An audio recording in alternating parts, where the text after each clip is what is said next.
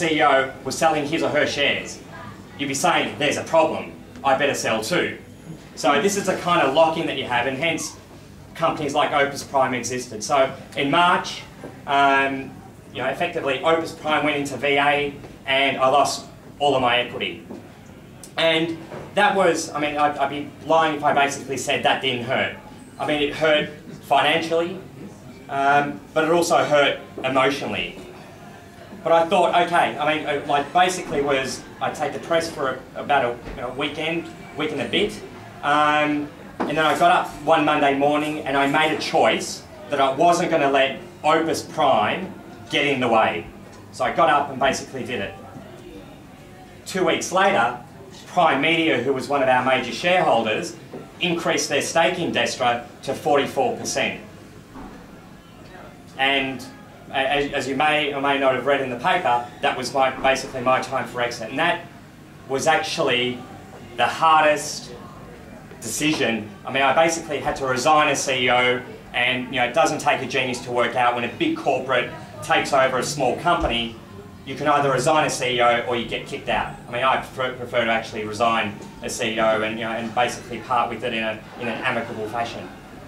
And after putting in 8 years of sweat and tears and love into this company, it was all gone. My baby had gone, and that was actually, it actually has taken me months and months to get over that whole Prime Media experience. And not to say that they're bad people, they're actually good people, and in fact I'd be doing the same thing if I was them. Who wants an entrepreneurial founder in a company that's run by a corporate? How many entrepreneurs here could actually work for a corporate? Not many. It's like water and oil. So I was actually at this point in time pretty rock bottom. A, I'd lost quite a few $1 million, and two, I just lost my company that I'd put every single bit of love into. And I left Destra and I went overseas. And an event occurred just after this that just put all of that into perspective. One of my close friends was dying of cancer, and I flew across to Hong Kong to be by his side, and this was on a Friday, and I was holding his hand, telling him that everything was going to be okay, and at that point the angels took him away. And it was only at that point that I realised that Opus Prime Media means nothing to friends and family, to the people around us that we love. And that is still with me today. As you can maybe see, it's something that I still get so emotional, but it was sometimes events occur in life, and I had someone ask me, would I go and change anything? And during my last holiday, I spent a lot of time asking and pondering that specific question. Would I actually change anything? And instinctively, of course I would. I wouldn't have my shares with Opus Prime. And I could go on, there's a list of about 400 things I wouldn't do. But after really asking myself that question,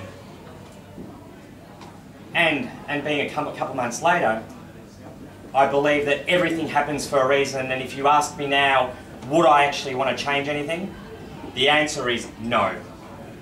Because it's through adversity, hardship, and change that we actually grow the most as individuals. And as I like to say, that the stronger the wind, the stronger the trees. And at Destra back then, we had gale force winds. Can relate to it. And I'm sure there are many entrepreneurs here that can relate to it. There's been numerous times where I thought about throwing in the towel. I didn't quite think about throwing in the towel post Destra, but it did definitely cross my mind. Basically I felt like a bit of a failure. I'd lost all this money, I'd lost my company, what the hell was I going to do, but it was that point where my friend was taken away by the angels that put everything into perspective. In terms of now, I spent the last couple of months regrouping. I took the advice of another one of my mentors, Cliff Rosenberg, the ex-CEO of Yahoo, and he basically sat me down and said, Dom, make sure you don't make any big decisions in the first 3 months after leaving your company, because you'll find yourself just clutching onto things. And so I spent the last 3 or 4 months just thinking about what we're going to do moving forward, and we've just recently launched an internet investment company where we focus on investing in internet companies, internet upstarts. And so I know there's a bunch of entrepreneurs here that I'm actually speaking to about their businesses.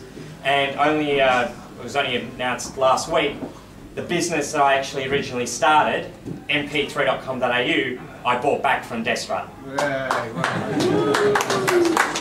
And so I'm a big believer in karma, and everything happens for a reason, and I've got my little baby back. So I think the moral of the story is simply this. As entrepreneurs, there's going to be good times and there's going to be bad times. And it's not about how many times you basically get thrown on the ground and kicked, and you get back up and kicked again. That's not the important bit. The important bit is how many times you get yourself back up and do it all over again. That is, in my view, true success. And that is the trait of a successful entrepreneur.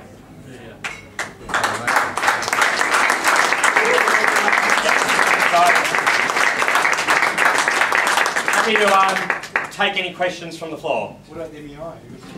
Oh, the MEI, yes, the MEI. I finished high school, went to university for 6 weeks, dropped out because I hated university because I just wanted to get out there and do things.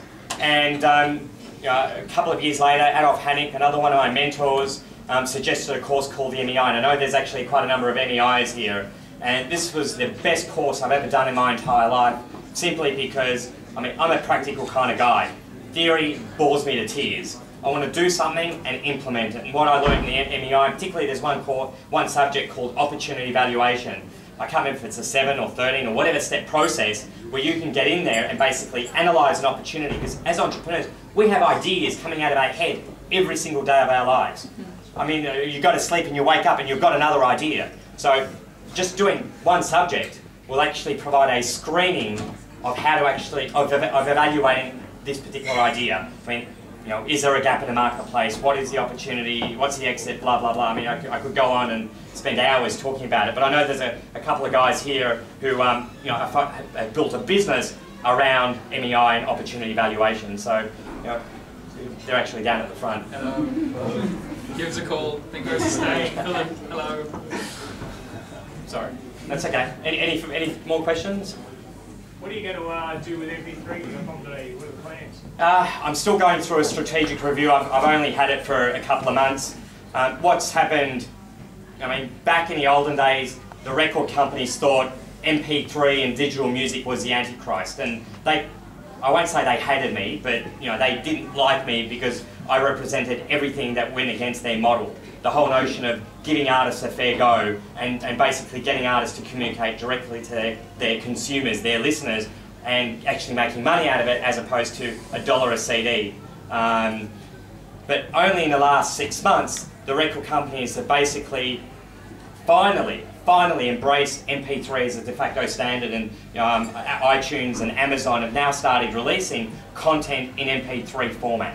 And so the model around MP3 is quite simple. We basically give away music, but we wrap it in advertising, because I'm a strong believer that more and more content will be given away for free, but will be wrapped in advertising.